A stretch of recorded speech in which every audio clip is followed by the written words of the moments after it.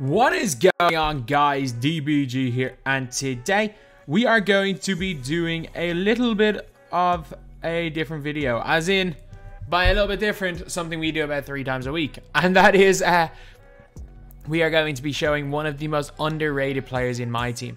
So lads, I've been just kind of messing. I thought this guy was going to be like 30k. I thought he's going to be 30k. I paid 12k. I paid literally 12k for this guy. But before we get onto it, if you guys are new to the channel, subscribe. We are trying to hit just a 275k. We're definitely not going to hit it by the new game, by NBA 2K22, but you know what, we might as well have a goal. We're definitely not going to hit the goal, but that's just, you know what, 265k is that's a doable goal. That's a goal probably not going to hit, but it's doable. But anyway, so the card is this guy right here. It's Joe Caldwell. So this guy is, I don't know how he slipped through the cracks and no one's been talking about this guy. Because we all knew when he came out that he was going to be good. Like 11.5k. Let's just say for argument purposes, look, 11.5k, 10k, same thing. Let's just say for argument purposes it's 10k. It's a little bit over 10k. Even still, like, this guy is ridiculous for that price. So you've got 99 offense defense overall, 6'5", can play to 1, 42 hops, like range extender, showtime. He's got quick first step, stop and go. I mean, he's got everything. Only 8 golds. A little bit of a problem. But I mean, if you're looking at the badges that he doesn't have, and blindness for next gen, yeah, flexible's good. Green machine's good. That's really it, to be honest. Well, green machine, dead eye, flexible. He is missing a couple of badges, but he's got 98 mid and 88 3 ball. That 88 3 ball goes up to 92 if you have a hot floor general player on the floor with him, and it also goes to 95 if you have a Vogel. But 98 driving dunk, 86 ball handle. Look at those defense stats. They're really nice. Really, like, insanely good speed, super ball, and acceleration. And great lateral quickness of 94. And then, like, defensive tendencies really don't matter that much. It's all about the animations. I mean, his tendencies are good. We've learned this year that it's more animation than tendencies, because this year so many guys have got elite tendencies. But if you look at Joe Caldwell right here, again, hot zones everywhere on the floor. And the biggest thing about this guy, base 98. It is one of the better releases in the game on next gen. I'm still not going to say 98 is the best release on next gen. It's because it's not even close. Like, Ray Allen, Exum are better releases. Base 5 is better than 98 on next gen. But 98 is such a good release on current gen. Like, it's probably the best. It is not probably, it's the best release in the game on current gen. So this guy right here, if you're looking for that 3 hunting point guy, basically if you're looking for Tom Van Ardale and you haven't gotten Tom Van Ardale, this guy is a great alternative. He's like 80% of Van Ardale, except he's a pretty much 10k card. You can get him in an hour, and he's like 80, 90, not even 90%. He's 95% of Tom Van Ardale. There are very little differences. Obviously, Richard Van Ardale has got blinders, so he's a little bit different to him. But like, him versus Tom Van Ardale, they're so similar cards. And again, this guy is as good as his card last year, and we all remember how much people liked him last year. So like, if you're a 3 hunter and you're like a pro-am, if you're a pro-am guard and you are on current gen, I mean, you are going to love this Joe Caldwell card. He's going to be, and he's really good on next gen as well. His dunking is insanely good on next gen. So he is one of, for me, one of those just super underrated players that he's kind of just slipped through the cracks when people are talking about the best cards in the game. So yeah, for me, or say not best cards, for me, he's absolutely elite. I'm struggling with this release because, again, I'm not the greatest with 98 on this gen. Like, I've struggled with Tom Van Ardale. I don't have Richard yet, but I will get him. I have him on a board. I just need to get to the top boards again. I've done the board glitch, so I should be okay. But I'm telling you, once you can get used to, if you can get used to his release, or if you're on current gen with how chicken he is, he's quality. Pro 1 behind the back, good crossover. Obviously, he gets the showtime dunks, which is big for current gen. Obviously, that doesn't really mean anything at all on next gen, being able to get showtime dunks. If anything, you would rather get safe dunks. The Hall of Fame poster as a badge is still pretty good. But yeah, Joe Caldwell is absolutely fantastic. Like, that behind the back is fine. Yes, it's not Pro 3, but I mean, look, it's Pro 1, it's fine. You can still glitch by people's feet. It's one of the more underrated behind the backs in the game. You can get some really nice animations out of it. And he has a really nice step back as well. So if you are on next gen with the Circus 3's badge, he actually gets a pretty good step back. So if you can get that timing right, especially going to the left, and he's going to be completely fine. So, yeah. That is pretty much it. Now, let's green 1-3. And now let's get on to the game. So, yeah, this guy, like, I complete his XP. And I also have to say, like, the dude gets 4,000 XP for, like, three and a bit games. Like, 4 games. You can get this in 20 minutes and get 4,000 XP. I'm just waiting. I'll probably get the Eric Gordon and the Markel Fultz one.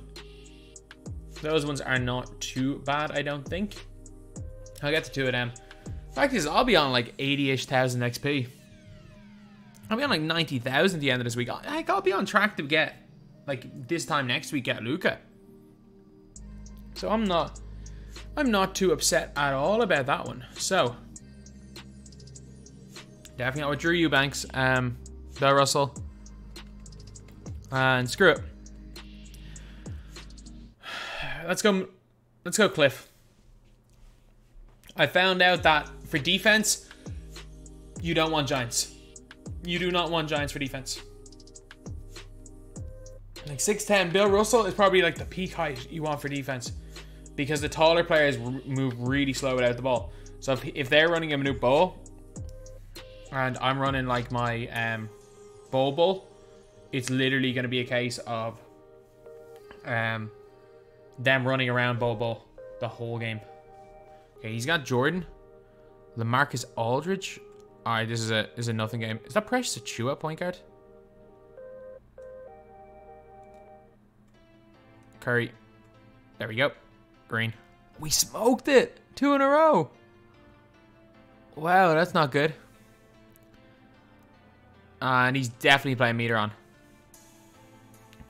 He's definitely a meter on player, because he has just left me wide open here. Oh yeah, green. There we go. About time we green. 1 of 3. To be fair, we got that timing right anyway. It's the first time using them online.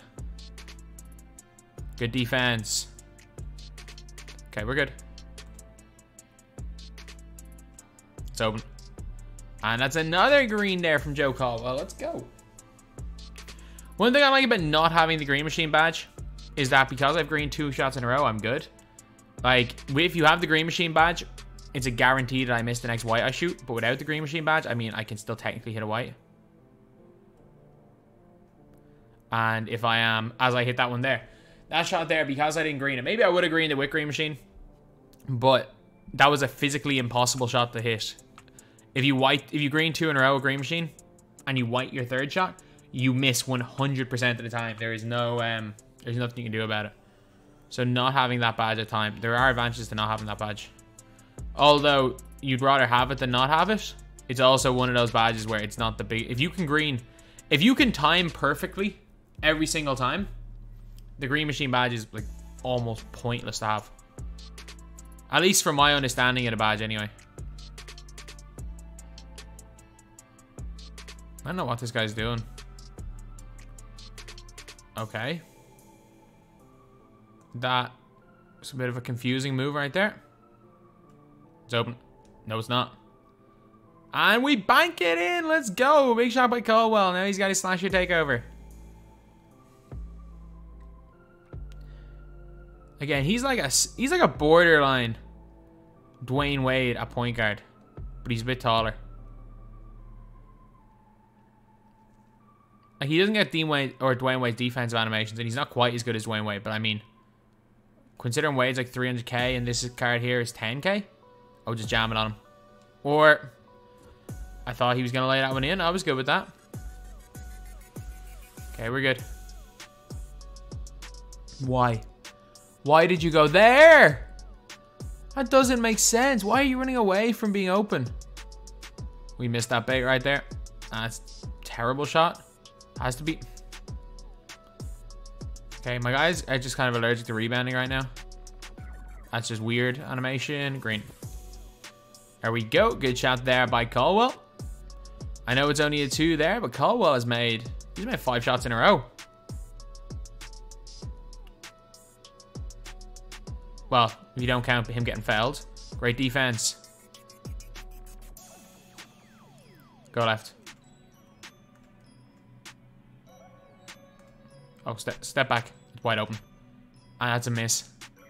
Oh, it's about time. It's about time. We weren't going to hit 6 in a row. They're missing our first 2, and that's great defense there by Caldwell. I don't know what version of LeBron that is, but still. It's all LeBron James. Okay, we're good. Is he pressuring up that high on me? Ah, it's blinders. We needed blinders for that shot. Okay, come get him. Come get him. Come get him. Oh, it's open. And that is a complete sell, but he hit the white. All right, good shot. Good shot there, Joe Caldwell. He is like literally just mini Dwayne Wade. He's like slightly different Tom Van Ardale. And like I have Tom Van Ardale, so it's not me saying this just because me saying, oh, you get this card because I couldn't get Tom Van Ardale. No, like I literally have Tom Van Ardale, basically the same card. It's weird. You can't even say like, oh, there's such a big difference. Like it's like 98 and 99 overall. There's no difference between them. There's one overall difference. His badges aren't elite, but still. Oh, he just ran around 2 of them. He just ran around 2 of them for that dunk. It's good. They're clearly just trying to steal. Nope. Dunk. All right, that's not ideal. Can someone set my screen go middle? And could you not spam? You're then 19 to 10. There's no need to spam. Split them. Can I?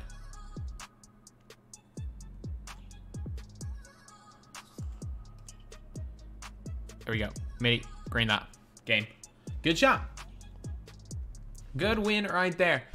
We are 1 win anyway. We are on the road. On the road to Richard Van Ardale. We just need to get into those last. We just need to get some wins in those last 3 ball drop games, and we will get our Richard Van Ardale. But yeah, like this card's fantastic. He's absolutely fantastic. Base 98. Like, what more can you ask for a player for this cheap? What more can you ask for him? He's got absolutely everything you need for a 10k MT player. He's got base 98. He's not tall for a point guard. Like 6'5" is not tall, but it's not unusably small. And it's not even unusably small at the 2. Like you're seeing people saying Klay Thompson's fine at 6'6", Jordan's fine at 6'6". Look, he's an inch smaller. He's also got a better release. His handle's good. He dunks on everybody. He's an overall fantastic, fantastic player and is definitely one of the most slept on players in this game. So anyway, that's the video. Thank you guys for watching. Please like, comment, and subscribe.